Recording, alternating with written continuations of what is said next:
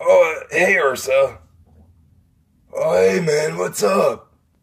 Wendigo told me that you weren't home, and now he's really worried. Oh, he came here? Yeah. Oh, I'm so sorry, man.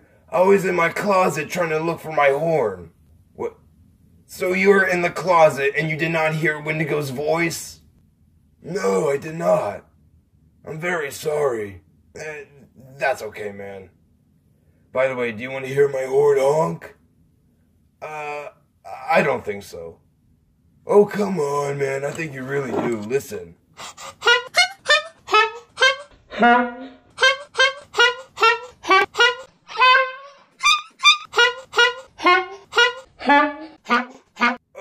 Okay, that's really loud.